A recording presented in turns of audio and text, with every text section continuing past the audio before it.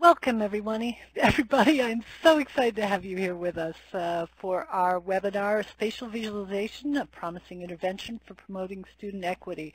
Just a reminder, yes, we are recording this webinar, and yes, as registrants, you will receive a link to this recording. Furthermore, at the end of the webinar, you will be able to download directly from this platform our presentation handout, some articles that we think will be valuable to you, as well as some other resources that we think will help you in your journey to develop your own intervention for your students. So at this point, I'd like to do a quick shout out to our co-sponsors, all of whom are passionate about equity in engineering education. I encourage you to go to their website, check out their resources and the information they have to share with us. I wanted to let you know that the goal that we have for this webinar is to share information that we hope will not only inspire but compel, as well as help you develop your own spatial visualization training for your students. So with that goal in mind, we've designed and organized the webinar to answer a series of questions which you can see over on the left-hand column. The first of which is, why should I provide spatial visualization training skills training for my students? And with that in mind, let's go ahead and turn a question right back to you and have you answer a poll. So direct your eyes to the bottom of the screen where you'll be able to see a poll, and the question is, if you were to predict significant differences in spatial visualization skills, where do you think such differences might be found? And please check all that apply. Know that for your screen you might have to actually scroll down to be able to see all 5 options that we've got available to you. So I see that people are responding. Thank you, everybody. We want to get everybody's voice in and completing this poll. Know that we'll be addressing this information later on in the webinar. Just a few more seconds to allow everybody to answer this. 5, 4, 3, 2, 1. Okay, now what I'd like to do is introduce our speakers. Know that you'll be able to read their detailed bios in the presentation handout that you'll be able to download at the end of the webinar. But at the top of your screen, you see Susan Metz, who is PI for the Engage Engineering Project, which is the sponsor for today's webinar. Her day job, she is the Executive Director for Diversity and Inclusion at Stevens Institute of Technology. And then right in the middle screen, you've got Drs. Oh, well, that's not Jackie. That's Jacob Sigil and Jacquelyn Sullivan, who are faculty at CU-Boulder. They have been instrumental in designing and implementing the spatial visualization intervention that we are showcasing today. So, with that said, Susan, if you would, please tell us all about the fabulous Engage Engineering resources that are available, and also help us to answer the question, why should I provide spatial visualization skills training for my students? Take it away, Susan. Thanks so much, Gretel. Well, since 2010, Engage Engineering has been disseminating research-based strategies to STEM faculty with the purpose of increasing retention among first and second year engineering students at a time when they're particularly vulnerable to switch out of engineering. Engage is focused on 3 specific retention strategies, including using everyday examples to teach technical concepts, increasing faculty-student interaction in and out of the classroom, and the topic of today's webinar, improving spatial visualization skills of students who lack proficiency in that area. The research tells us that the strategies improve retention among all engineering students, but they are disproportionately effective with women and underrepresented minorities. No doubt most of you probably know what I'm referring to when I use the term spatial visualization skills, or SVS.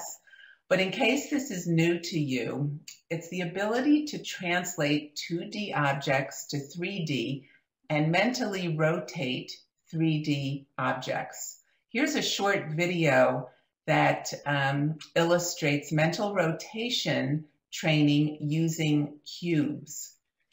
The PSVTR, or Purdue Spatial Visualization Test Rotation, is a very common assessment instrument that tests this skill. It's 30 questions in 20 minutes. A review of research over the decades offers strong evidence that spatial visualization skills are critical to success in STEM disciplines, especially engineering. Engineering graphics, as you know, is a gateway course to many engineering disciplines, and it requires solid SVS skills. For students beginning their engineering study, being deficient in these skills puts them at a distinct disadvantage at the very get-go. And at a time when there is national imperative to broaden participation in engineering, a meta-analysis of 50 years plus of research illustrates that men perform better than women on tests of mental rotation. Underrepresented minorities, first-generation students, and international students also underperform on these mental rotation tests. The very good news is that spatial visualization skills is a cognitive skill that's malleable and can improve with practice. In fact, Dr. Cheryl Sorby, a well-known NSF-funded researcher in this area, has created a curriculum that can be taught in about 15 hours.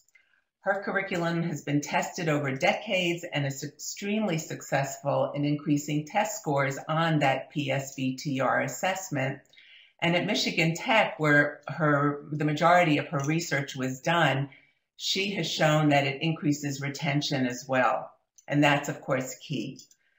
Using Sorby's curriculum, Engage has worked with 40 engineering schools, including University of Colorado Boulder, to implement SV skills assessment and training programs over the past 6 years. And to sum up, here are the facts. SVS skills are critical for engineering success. Subpopulations of students, like women and underrepresented minorities, are less likely to be proficient in these skills, primarily because of lack of experience. And SV skills can be learned with a modest level of practice. So if we want to broaden participation in engineering education, we have to provide spatial visualization training to help students who lack this critical, teachable, prerequisite skill so they can be successful. Based on Cheryl Sorby's Developing Spatial Thinking curriculum, Jacob Sigil and Jacquelyn Sullivan at CU-Boulder have developed a spatial visualization skills intervention model that's incredibly exciting. The results are very impressive, and the training takes even less time than Cheryl's curriculum. It is scalable and replicable. And Jackie, I'm passing the mic to you to tell us more about the work that you are doing at CU-Boulder. Thanks. Great. We too want to chime in and thank you all for coming today. At CU-Boulder, we're committed to broadening participation in engineering, and we're committed to do that in any and all ways possible. And our commitment to equity takes many forms, which includes addressing gender disparities in 3D spatial visualization skills among our first-year engineering students. So we had a number of motivations. As Susan said, spatial visualization skills, especially the ability to visualize in 3 dimensions, are critical to STEM disciplines, especially to engineering. And Dr. Sorby's work showed that the greatest gender disparity is in the mental rotation of 3D objects. So what originally drove us here was all the evidence-driven work in the literature. Being a WEPAN partner, I will tell you that Susan Metz's review of the literature that she did for Awe and Cassie at NAE in 2012 was a major driver for us. We've used it in faculty training sessions a dozen times probably.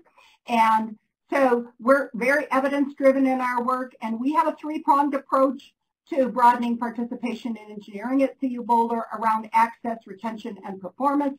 We view spatial visualization as key to both the access, really key to all three, key to access, leveling the playing field for our engineering students, key to retention, them staying in engineering, and key to the performance, how they actually do in their follow-on engineering classes.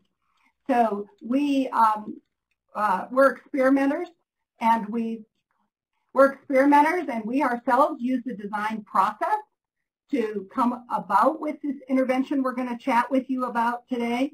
We, as I said, read the literature extensively, but we tried to cheap out. We tried to find easier and less expensive approaches.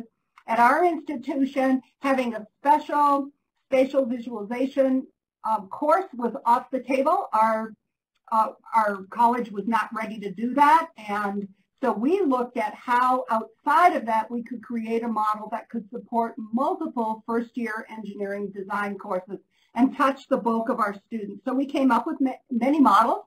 In our 2015 ASEE paper, we described 3 of those models that failed. They got statistically significant results, but in our mind they failed.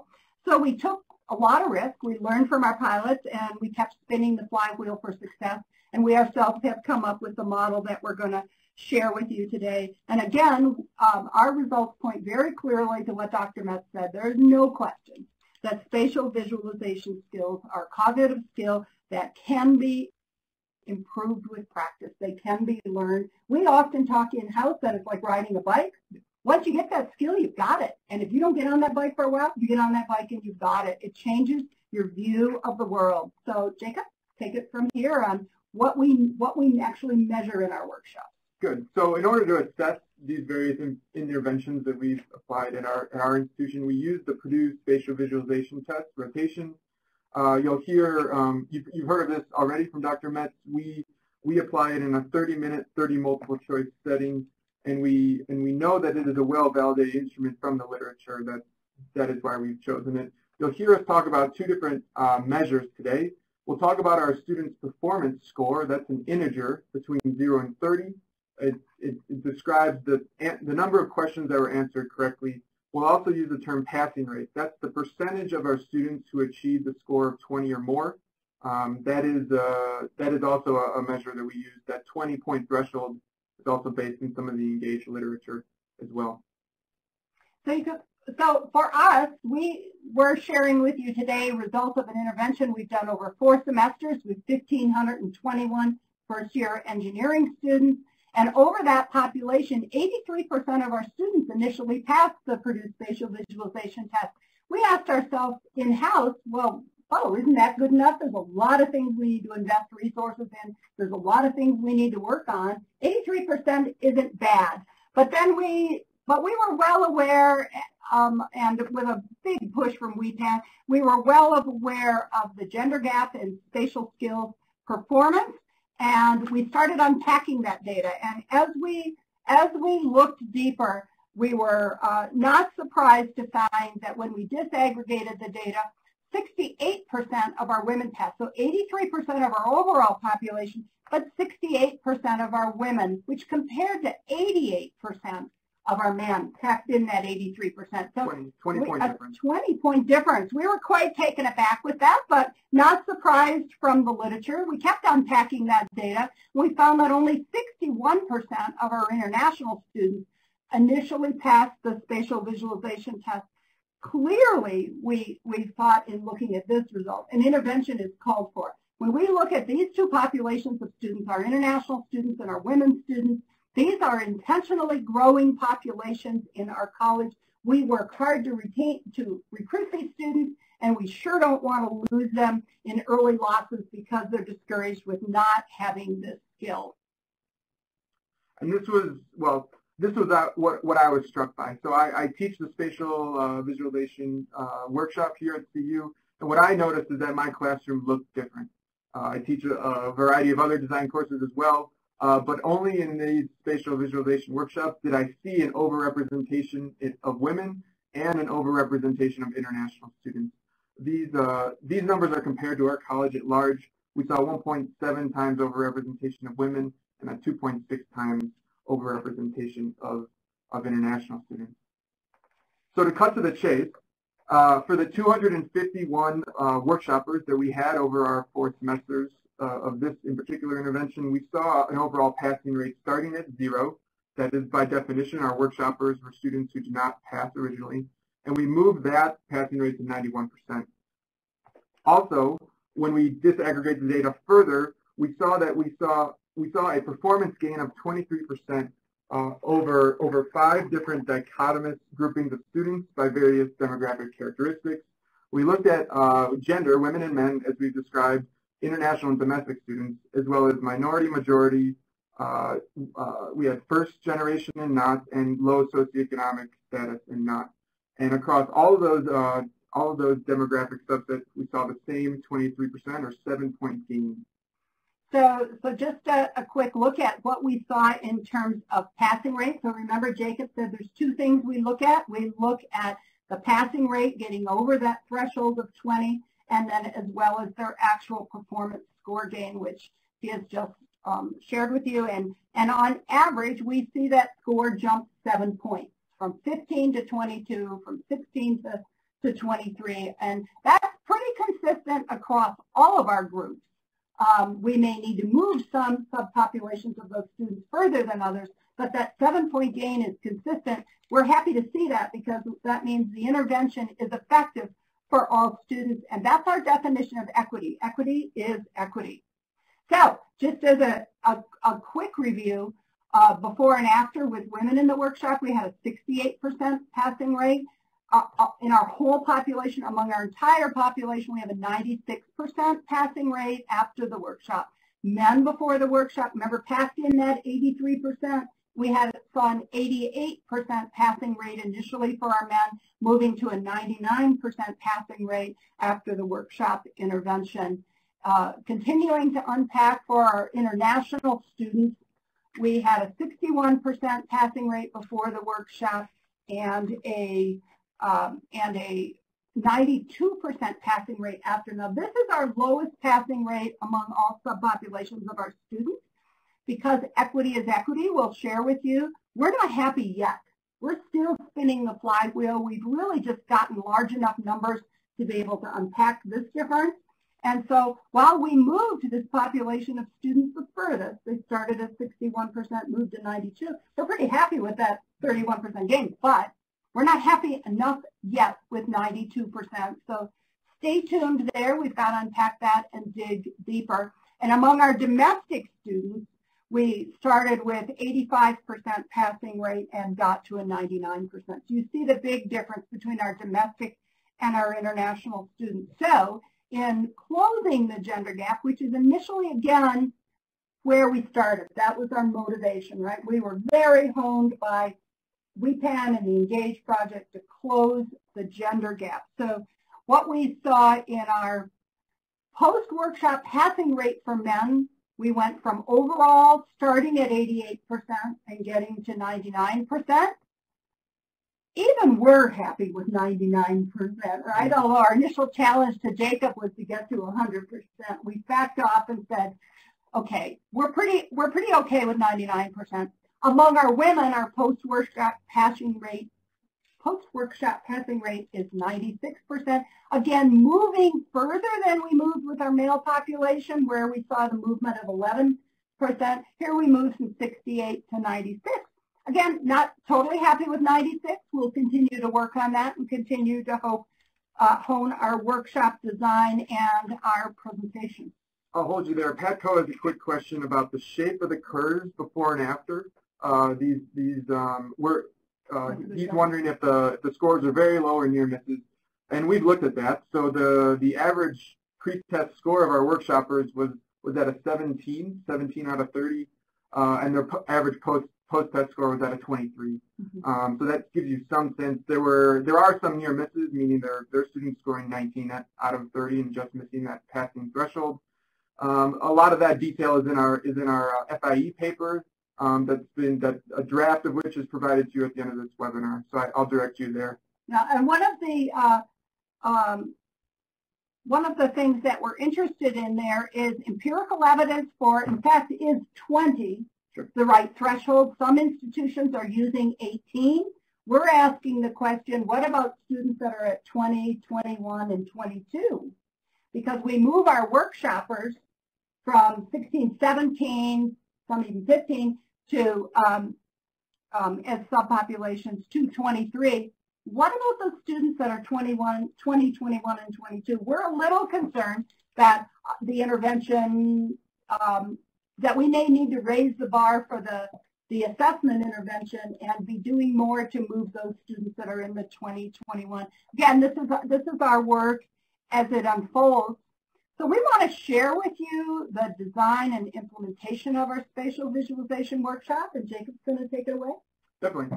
So now let's get into the details. We'll tell you what we did and how we did it. We certainly started with Dr. Sorby's work, and actually her textbook, as shown on the screen, Developing Spatial Thinking, was sort of the founding resource that we used to develop this intervention. Then we took some of our Montessori background and tried to apply it to this topic. So we like a low-tech, hands-on, multimodal sort of approach where students are using multiple sensory sort of inputs to study these topics and to practice their spatial visualization skills. We paired with a first-year design, with multiple first-year design courses. So there are 3 different courses here at CU-Boulder that we partnered with. That means I'm working with 10 to 15 faculty members per semester. We have 300 to 500 students across all of those different design courses. And so there's many sections of those courses a semester. Yeah. Yeah, I mean, so if you do the math on it, you say, oh, that's not 3 design courses. Some of them have 10 or 11 sections in a given semester taught by different faculty. Correct. And so what we've done is we've partnered with those courses. We've required those faculty to allocate 5% of the semester grade to passing the spatial visualization test. And then what we hold are after-hours workshops. So if the students don't pass the Purdue spatial visualization test originally, which is given in class during the first week, then they come to after-hours workshops with me. I hold them twice a week, as well as a makeup session on a Sunday afternoon. And we do that for 4 weeks before we assess again, and we'll give you all those details coming up here in a minute. Almost got everybody completed. What happens when the students first arrive in our classroom in the first week of class is that we provide the Purdue spatial visualization test here.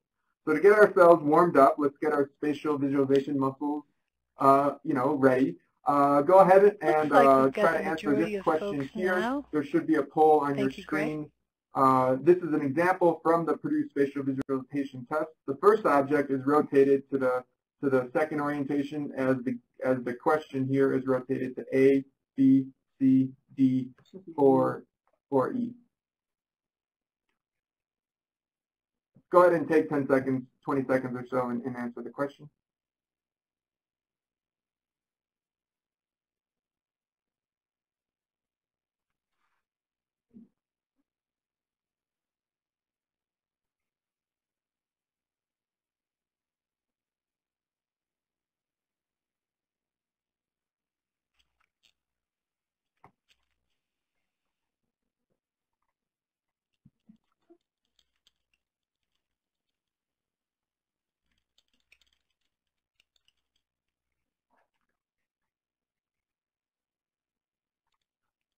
Great.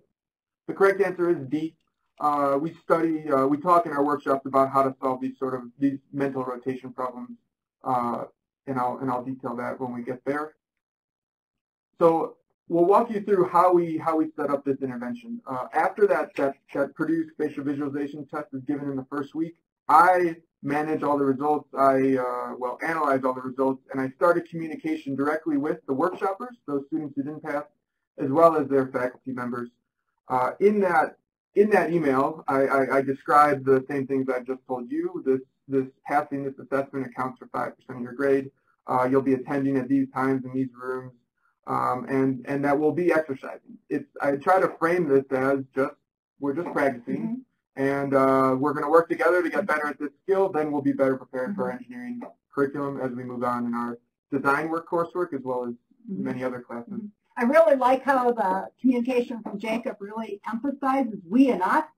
It isn't you and you have to do this. It's very much a collaborative we and us. This is going to be a collaborative workshop. You're going to work with other students. I'm going to work with you. And we're going to get through this. We're going to do this. We're going to exercise our muscles. We're going to learn these very learnable skills. I think it's a very non-scary communication. Yes. And I admit to, my own, participation and the way the practice that helps me as well. Hey, so, Jacob, you've got a quick question for you right there that says, so your structure is an optional seminar you have students do and not a separate course for credit.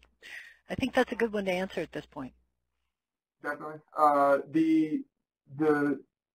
The workshop series is not optional. It is required for students who don't pass the assessment originally. Yeah. And the driver for that is one of the models we tried was an optional voluntary model, even though Susan Metz in her literature review was very clear that optional models don't work. We didn't become convinced until we tried it. So back to it is a required component. Passing this is binary for students. Getting a passing grade in spatial viz counts for 5% of their course grade as determined by their faculty member for their design course. So in any given design course, section of the course, our sections are about 30 students, 30 to 32. Maybe among those 4 or 5 students have not initially passed the spatial viz course. Those students, the faculty member will know who those students are, so Jacob is communicating with them, but also the faculty member is communicating with those students because they get a communique every week for who showed up, who is attending. Attendance at the workshop is required for them to retake the assessment in week 4. So coming is non-optional. They have 3 times in a week they can come to workshop 1, 3 times the next week they can come to workshop 2, but coming is non-optional if they want that 5% of their grade. A very tiny percent, about 1% students actually never show up. And yes, that is the 5% of their design course grade that's our method of holding our students accountable. Right. Are there students who say, I don't need the 5%? Yeah, a handful. We've had 1,500 students come through this intervention, and as you can see from our results, most of the students attend and pass. There are a handful that we, with all of our encouragement, don't attend, and they lose that 5% of their semester grade. It's a small portion, let's say a dozen students out of 1,500. Yeah, and keep in mind, their professor of their design course is talking to them regularly. Hey, Jacob, I saw you didn't show up for spatial viz this week. Are you going to the Sunday makeup? Might be the typical kind of an intervention. And then again, sharing with the students why this is a skill critical. We do workshops for all the faculty so they understand the evidence and research-based strategy that we're jointly employing here. Great. I'll take one more question now. Jamie is asking, can a non-PhD or non-engineer run these workshops, or can a grad student run them? We'll detail that here in a minute. We'll go through pros and cons of this intervention. I would say yes, it is possible. I learned these skills getting ready to teach this class. I am a mechanical engineer by training, but I think it is very possible for other, let's say, graduate students in a variety of disciplines to take on an intervention like that. In our earlier interventions, so we tried the lower cost grad student approach, and we were not successful with that. We tried it with undergrad students running the workshops, and we tried with a grad student absolutely owning the workshops, and it was a failure. We were very unhappy with our results. Again, statistically significant results in working towards closing the gender gap, but those results we characterized as good is the enemy of great. They were okay results. Right. Some might even say good. They sure weren't great, and they weren't our best, and they didn't get the kind of results we see here. We just couldn't get there with a grad student at the helm. There were other things that were different in that intervention, and so let's. And we'll talk more about that when we talk about the model. Yes, yeah. and our ASWE 2015 paper describes those in detail. Yeah. And that's one of the resources provided for the workshop. We go through all of our 4 different model designs in terms of people, places, and things, and our outcomes from those there. Yep. So to get back to this workshop overview, we follow this progression. And over the first 4 weeks of the workshop, we study isometric drawing, orthographic views. 1 and 2 axis rotations before we review and retake the Purdue spatial visualization test. Those topics were recommended to us by Dr. Jacquelyn Sullivan. Then we dive into some, for students who don't pass the Purdue spatial visualization test at that week 4 mark, we do provide a second session. So we provide 4 more weeks of workshops where we dive further into some of the skills that we find most troublesome for some of our students. That has to do with curved surfaces, inclined planes, time testing, and rotation strategies before we review and test again. That is our entirety of our workshop. It takes place in the first 8 weeks of the semester so that our students can, first of all, gain the skill as soon as possible. Then also it's before some of the crunch of most of their coursework. So that is what the 8 weeks looks like. Next, we'll talk about what an individual session looks like. So during those 2-hour evening sessions, we rotate students through 4 different stations. We have a group station where students are working as a team to solve problems.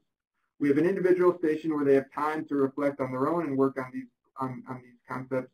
A peer teach station where students are teaching each other, mainly demonstrating to each other how they solve these problems. And then also a computer station where we talk about, click one more, where we talk about we use the software provided by Dr. Jacquelyn Sullivan's textbook to visualize and animate some of these same ideas. So you can see several different strategies we employ here for students to find the problem-solving approach that works best for them to attain these spatial visualization skills. Again, this is our commitment that this is a learned skill, it's a cognitive skill that can be learned, and they just need practice. They need exposure and practice, and there's multiple different ways that works better or not for some students. So each week they come in, they know they're going to encounter this group station, an individual station, peer teaching station, and computer-based station. Definitely. And so here's an example of what week 1 looks like. I start the session with usually like a live example. So here I'll demonstrate how to draw an isometric view of a 3-dimensional object. I'll be doing this live in front of the students, just like I am right now for you. The idea here is that they get a taste of what this skill looks like before they dive into those 3 different stations where they're practicing their spatial visualization skills.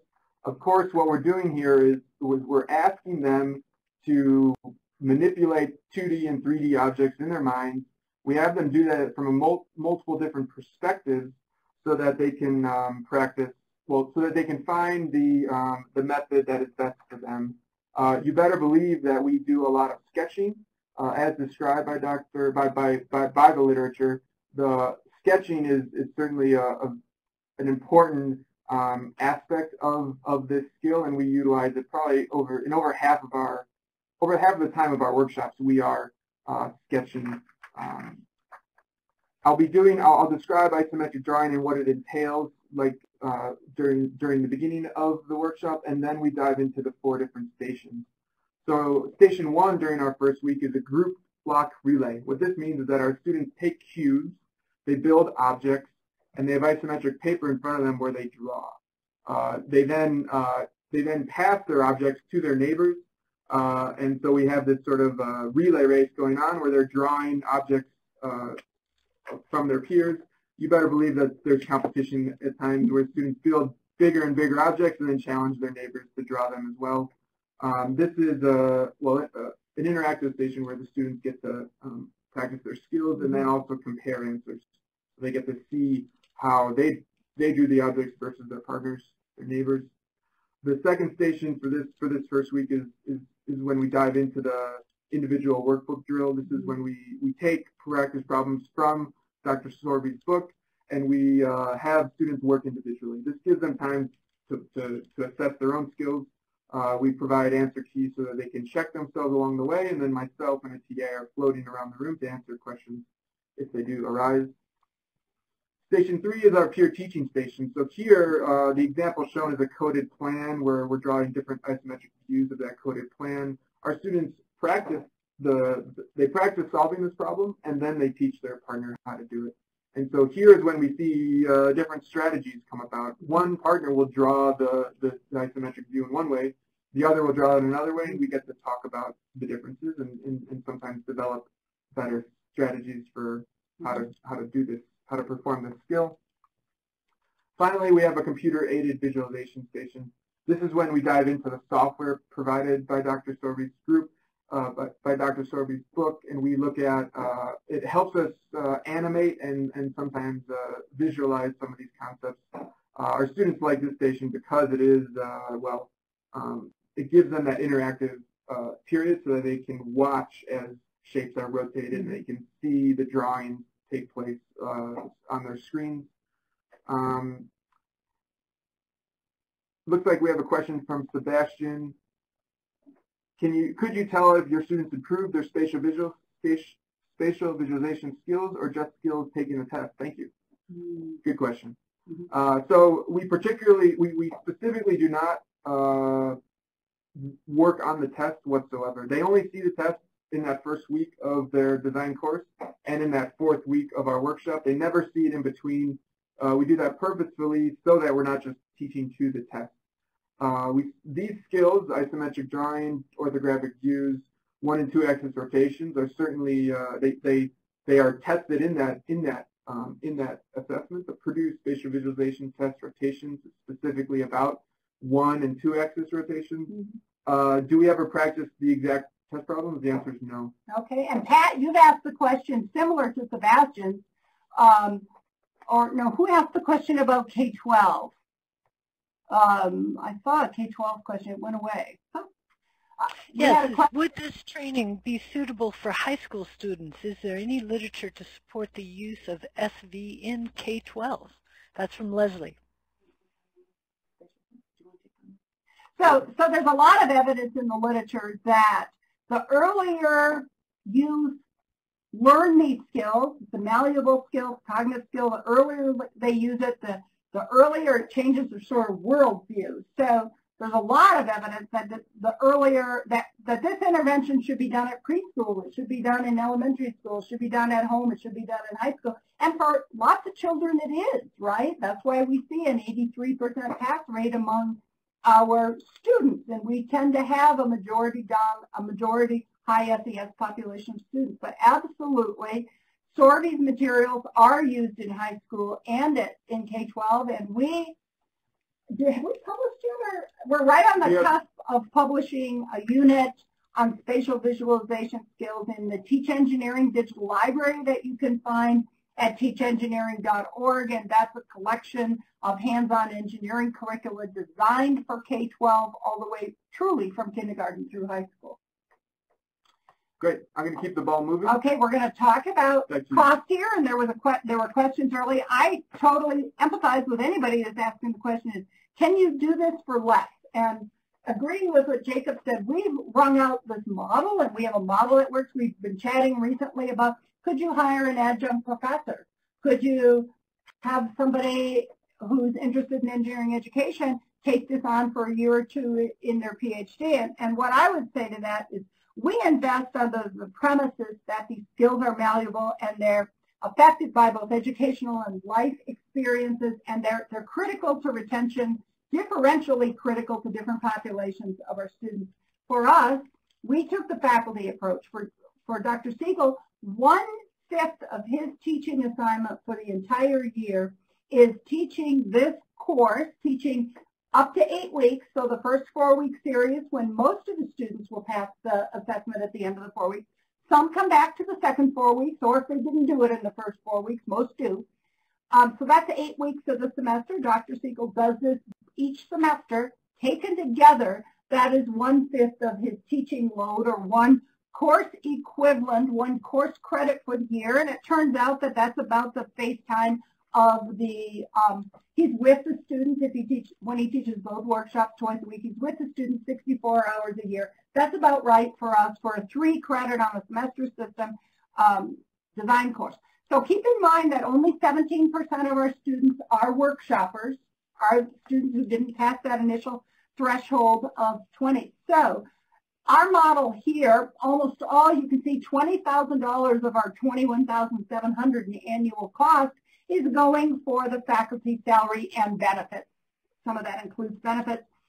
With 17% of our students benefiting from the intervention. It really supports us then to have a first-year cohort of over 1,500 engineering students. So that is the model we've taken on, but yes, you could imagine doing that. We look frozen up here. I don't know if this is frozen up or if this is working here. You are frozen, but keep going. We can hear you. And can you move the slide forward? There we go. Yes, I can. So we'll talk about model execution here. So we have a model we call a one-to-many model, following several, again, of Dr. Sorby's and Susan Mess's recommendations. So Dr. Sorby recommends a separate course, as we said, in spatial viz. That wouldn't fly in our environment. So our environment, we have a one-to-many. Our workshop intervention supports many first-year engineering design courses. Again, we talked about attendance is not voluntary because it is 5% of their course grade. So if we were to go ahead and look ahead, you could see, let's go to the next slide and look at the pros. So again, we're not saying this is the be-all and end-all of every model. This is the model that worked in our fairly curriculum innovation-resistant environment, I would say. So we thought one of the great advantages is there's no course curriculum changes required. So we didn't have to negotiate with electrical engineering and mechanical engineering and aerospace engineering because this is all done after hours. What we do is gain collaboration from the department chairs and from the faculty that they participate. So if you're a faculty teaching these design courses, it is non-optional to participate.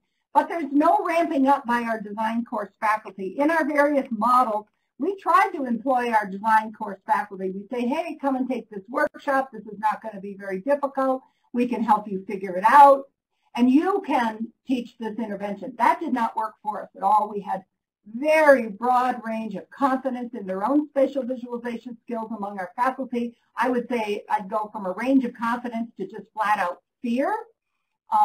Our workshop third pro is a reasonable time demand for students, spending about 8 hours in the workshop. Almost all of them pass after that, and it's in the first 4 weeks of the semester. We talked about the reasonable time demand for one faculty teaching credit at 64 contact hours over the entire year. Also, we find that our model is scalable. If you have a larger room, you need a little more Play-Doh, a few more bandanas, more of the blocks. It's not a few more workbooks. It's very scalable with the addition of another undergrad TA, which in our environment runs just under $1,200 a year. And again, for us, a key for us was the accountability being ensured with 5% of the course grade.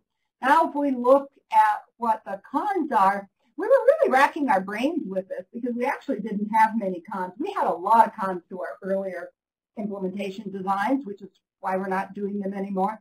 A con clearly is it requires a commitment by the design course faculty, and in our case, we get the commitment from department chairs. It is communication intensive.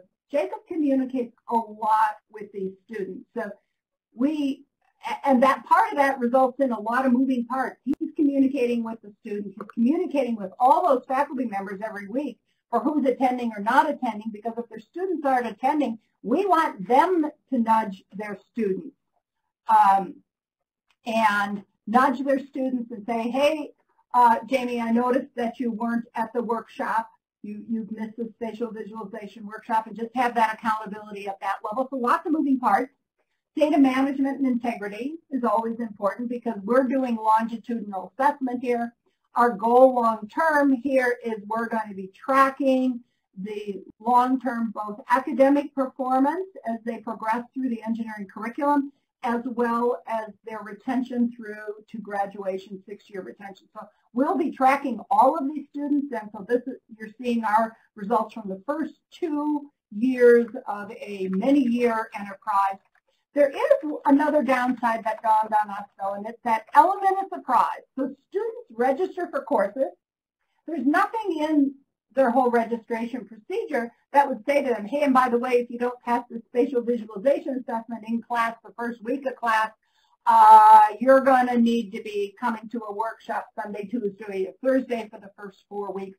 So that's a little bit of a cluster with our students and takes them by surprise. What I would say though is that the way I phrase it at least is that this is exercise we're going to practice now because it's going to help you in your design course, your calculus course, your chemistry course, and you might as well give it a shot. You might as well come and join us because we know, we see the statistics, we see the literature, and we see that it helps. And so I try to get that across to our students right away.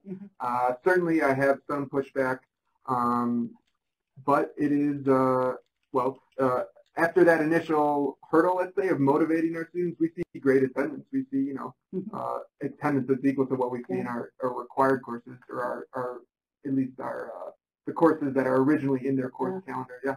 We have a couple of quick questions here that's asked, is it reasonable to ask all students to do this rather than the ones who didn't pass? The literature's fairly clear on this, that if you have students that have highly honed spatial visualization skills taking the workshop with those that don't, you can get into a situation where the students with less developed skills have a lower sense of self-confidence, self-efficacy, and in fact get into a stereotype situation there. So we purposely do not invite all students to attend. We are really consciously working with those students that struggle. So I think that's been well addressed. We do offer spatial visualization in our summer bridge programs. We have 2 summer bridge programs here that Jacob works with. So we do offer that. And in fact, I think if you look at our data, unlike some reportings in the literature that find disparity in spatial visualization skills, initial skills between a minority and majority students, we don't find that here, but a pretty significant number of our minority students do attend summer bridge programs here where spatial visualization is part of the curriculum, and then they come back in the fall and take the spatial viz test again with their design course cohort. So I'm going to turn this over now and pass this back to Gretel, who is going to manage the whole question-answer process, and we are at your disposal. Again, we did want to say we're part of a learning community. We're learning as we go here. We have a great team of people here that help pick apart our results all the time, and so we'll learn from your questions too, and we welcome them. Thank you, Jackie and Jacob. Great job so far. We've got a number of questions that have come in, and for specifics, how about this one from Jessica, who asks, 64 hours is for how many sections? You say that the students have multiple ops to make up for makeup sessions, so please address that. Good. Thanks for that question. Let's clarify. I teach the workshops for the first 8 weeks of the semester. I teach twice a week for 2 hours each. If you add up those hours plus the next semester of teaching, that equals 64 hours of in-class time for me as an instructor. That is one teaching credit for my faculty teaching load appointment. The question is asking how many. You say that the students have multiple options plus makeup sessions. Yes.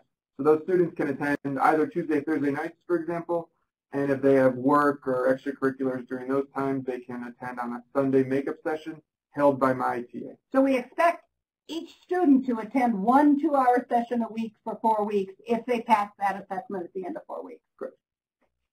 And you mentioned a TA. Do you offer training for your TAs prior to this? The answer is no. Our TAs, and we should clarify that we've done this for 4 semesters. For 4 semesters now, I've had 2 TAs over those 4 semesters. Both had been in previous spatial visualization workshops. So their training, you could say, came from when they took the course as a student. Mm-hmm. We purposely recruit TAs that struggled themselves. Yes. So they know what it's like to be a workshopper because they were workshoppers. And they're really, in a lot of ways, a better resource than I am because they've found those strategies that got them over the hump. Our TAs describe how they started with a score of a 13 and they got to a 28, and here are the things that clicked. And so it's luckily we've had really strong TAs, and what I know is that our workshoppers would be great. They are undergraduate TAs. They have been undergraduate engineering majors, and they've taken our first year design course during their degrees, and that's sort of how we found them. And we purposely select for students that aren't much older than our workshoppers, aren't much further advanced in the engineering career. We want our workshoppers to be able to identify with our TAs. Oh, here's someone that struggled and is very open about having gotten a 13. Yep. Oh, geez, well, I'm going to tell you then I got an 11. Yep. And what would you say is the primary difference between your model and that of Dr. Sorby's? Sure. So what we've added is this multimodal element where we have students building, we have students drawing, we have students using Play-Doh, we have exercises where they're blindfolded and they have to feel an object and describe it out loud. Yes, thank you. So this idea, what we're probing is this multiple perspectives. We want students to attack these concepts from multiple angles because what we hope is that those, like the literature shows, when we study these from other perspectives, we can help our students the most. And we very much want and have these workshops. Jacob talks about them being multimodal, but they're very collaborative, right? Communication is so important in them. Being able to talk about, describe, draw blindfolded, be able to draw it, be able to be on the other side of that peer group. You're the one describing while the other person's drawing, and helping somebody else visualize it. So this peer teach model is very much a key component. But again, it comes back to both of us and our Montessori background and really wanting to push this multimodal, low-tech approach. It just works better for us in our environment. The high-tech computer-based approach was really not very successful for us. No. There's something about... How would you recommend a novice person start? Can they start on your shoulders? Do you have a curriculum that we could just take and use, or how would you recommend that we start? Great question. We will certainly, we've described a lot of these techniques in the ASWE paper and the current FIE 2016 paper. We certainly hope to provide these resources open source. They're not yet ready. You can see we're changing. We're learning as we go. So certainly we hope to get some open source curriculum out soon. Let's say over the summer or in the upcoming academic year. And then we can also start. And then of course we will direct everyone to Dr. Sorby's developing spatial thinking textbook and her software. It's certainly where we started, and it's a great place to begin. I did want to add one thing, and that is, in our environment, I can see some of you are talking about taking the assessment. We actually, another deviation from Cheryl's work is we do a 30-minute assessment, not a 20-minute assessment. We give students more time on that assessment to take some of the anxiety around times, because our students, that time testing works for some students, and the anxiety around that, those time constraints, diminishes performance of other students. So we say, who cares, right? This is a skill. Who cares if they can do it really fast? So we chill out on that, and we do a 30-minute assessment instead of a 20. Hey, just an interesting comment. I appreciate what you're talking about, but we've got some interesting comments happening here that are saying it'd be great if you do a train the trainer sometime too. So as you're thinking about developing your curriculum and having a curriculum in a box or a toolkit or something, you might also think about offering train the trainer options. So another question we have is, how did you get the money to develop your program? $21,000 isn't peanuts. Well, I'm the co-director of the program. She has the money. So, okay. We decided that the literature was so clear on this. This was an issue of broadening participation. Look what we spend on recruiting women students. Look what we spend. Look at the money we hemorrhage when we lose these talented young women from our pool of future engineers. For us, it was a societal imperative. To be very honest with you, some of the faculty on our team sold their time to other departments, and we got them to give us money, and then we used their money for spatial viz because it was a priority, and we wanted to see what could happen if we did our best. And that's what we challenged ourselves and said, as a team, and our team's much bigger than we are, as a team, if we did our best and wrung all the performance out of it we could, how good could we do? What would that mean for retention and performance, differential retention and performance in our engineering student population? And what is the price of that? So I just sent all this stuff to our dean last night, right? I didn't give him a lot of time to be able to do something before today because we're a work in progress and we'd like to see this funded in some other way ultimately, but we believe that we needed to get good research-based results, and we're just now comfortable that we've got a pretty good working model. We still need to tune it with our international students. And then we need to find ways to do this less expensively. And Jamie asked, I hate to... Go ahead. Go ahead and answer one more question. That we're very much at the end of our time, so we need to wrap up. But I think we can also answer questions that have come through that we haven't had an opportunity to answer in written form associated with a resource for the webinar. So we can follow up with people in terms of answering their specific questions. Go ahead, Jacob, and answer Jamie's question. Great. Quickly, Jamie asked, do you have any preliminary data on longer-term retention and or student success? Short answer, we've looked at one course, statics. That's a sophomore level engineering course, mechanical engineering course. Other than that, we have plans.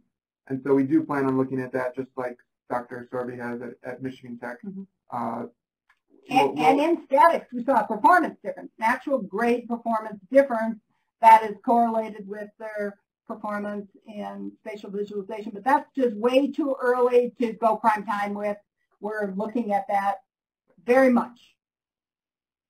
So at this point, we've had opportunity to talk with Jackie and Jacob about their own process, some of the barriers they experienced, and how they use data to help refine and evolve their intervention to the point that it is now, that they're still continuing to evolve their work, but they're fairly satisfied on certain key points, which is fabulous. But we want to get a sense of what you perceive your barriers will be. Given the research, it really is a broadening participation issue. If we expect all of our students to be successful, it is clearly behooves us to offer an intervention program as a prerequisite for those students that enter our programs without spatial visualization experience. So if you would continue to just take a quick answer the poll below. I see that most people have responded, and I think we'll give 5 more seconds for people to respond, and then we'd like Jacob and Jackie to briefly respond to what they see. So, okay, we're going to go ahead and Greg, thank you for broadcasting the results so that others can see what we've got. Go ahead, Jackie and Jacob, if you would respond. It looks like cost and time are the things that people perceive to be the greatest barrier. Any thoughts on that? Well, back to the thought we shared earlier, I think as an institution and a strategic level at the engineering college is, what is the cost of not doing this? What is the cost in terms of loss of students, loss of sense of self-efficacy, thinking engineering's not for me, I'm going to transfer to arts and science? What is the cost of not doing it? And our own results say if 32% of our women come in without this very learnable skill that is highly associated with retention in engineering, odds are we have spent more than this to recruit those students who leave. And then it comes down to the larger societal issue of who belongs in engineering. And so for us, it's a broadening participation issue.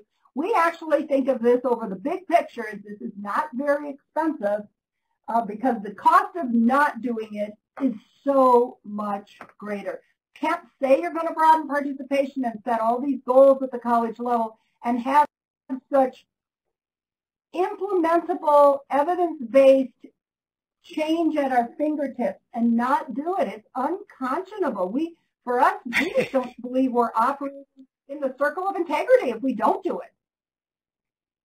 We are at the top of our hour, and I want to just take people to one last question as we begin to wrap up, and we will then share with you the files and papers that we have available to you. We want this webinar to encourage you to move to the next step. It's all about taking action. We want to help you take the action that is necessary to implement this work. We feel that strongly about what the research has to tell us, and also about what the availability of successful interventions have to tell us. So what is your next step to bring this to your students? I'd like everybody to be thinking about their response here. We'll just take a few more seconds, but it really is about action. You know the data now. And if you need to know more data, we've got recommended reading for you that we'll share with you so that you can enrich your understanding from a research base further. But you could tell from Susan's introduction that over 50 years of research has really come down to those three key final summary points. Enough to drive us to the point that we absolutely need to engage in an intervention if we are to broaden participation. Okay. I love that at this point the majority of people are going to explore the Engage step-by-step spatial visualization skills training implementation website. Fabulous. We will be sharing that with you in our link here. Let me take you to our resources. And while we do this, I want to just extend a warm and hug-filled thank you to Jackie and Jacob. This has been a wonderful experience. We have pushed the boundaries as we've created this fabulous webinar. And I think it's very informative. It gives people a foundation to push off of to develop their own webinars, their own interventions. And I think the resources that are available at Engage will certainly help people do that. So below, our audience members, please take a look at the files that we've got available to you. Jacob even shared with you examples of the orthographic paper and the isometric paper that he uses in teaching his course. He gave you an example of his first week lesson plan. We've even given you a copy of the detailed budget that Jackie developed. So you have some very clear details to get yourself going. We've also provided as files, again, you can upload those files directly right now, should you desire to, about the articles. Most recently, hot off the press as of Monday, actually, is a paper that's going to see by Jackie and Jacob and others. So it's right off the press. Encourage you to take a look at that draft paper. That's fabulous piece of work, as well as their recent ASEE paper from 2015. If you want more background, Susan Metz's overview and 2012 overview, and also Sorby and Bartman's work in 2000, all of those are seminal pieces that will get you started. So at this point, I just ask one more thing of you, and that is to please give us feedback about this webinar. We want to know, did we meet your expectations? Our intentions surely were, and we looked at the registration information and got a sense of what you were interested in. So if you would just take a quick moment, I'm going to drive you to that in a screen that you could just answer the questions right now. We'd love your feedback and so appreciate your time and attention. So at this point, please anticipate that we will also be following up with a link to the recording, as well as a link to the website where you can find all of these pieces of information and more. And yet at the main takeaway point that we want you to walk away with is, please do something to address this spatial visualization deficit in some of your students. Thank you very much, everybody. Thank you, too. Gretel, thank you so much for your help. Yes, it's been fabulous. Thank you. And thank you all. Thank you for taking the time. This is very important work. Much appreciated. We'll send you on your way and hope that you're all fired up. I love it. Wendy says I'm all fired up. You go, girl. Make it happen. This is all about making change. Bye, everybody.